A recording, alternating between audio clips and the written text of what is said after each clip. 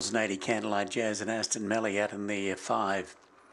All set, ready to go. Racing now away quickly, Candlelight Jazz towards the inside and Bird to the front. Let Rodney around the outside with Space Cadet.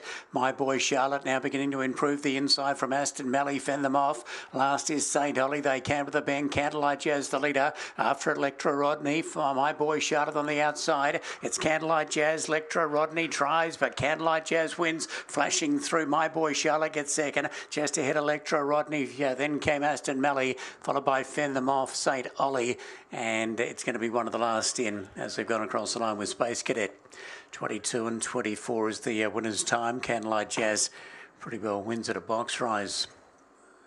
Scoots out of the traps to lead them by a big margin. My Boy Charlotte has flashed through late over on the inside, runs it to within about a neck or so, and Electra Rodney to run third. Just stand by for fourth. 22 and 24 is the winner's time. So 22 and 24. But Candlelight Jazz, Jason Sharp at Avalon, takes out race number 3 as we stand by for all the numbers to come through.